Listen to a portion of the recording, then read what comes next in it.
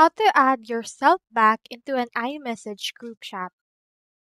So, if you ever left a conversation or a group chat accidentally, then this video can help you in order to add yourself back into that specific iMessage group chat. So I haven't heard this discussion from the Apple and iPhone community, and it has the same question or issues such as yourself. So if it's accidentally or on purpose, you can still rejoin that particular group chat.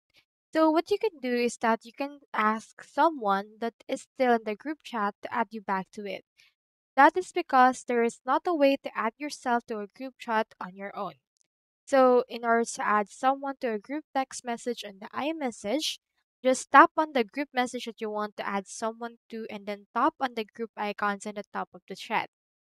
You can just tap on the gray arrow icon on the right of the contacts, then tap on add contact and then type the contact that you want added and then tap done. So on this case, just click onto this add contact and then just type the name of that person that you want added back. So I hope this video helped you, and if it did, feel free to like and subscribe. It really helps supports the channel.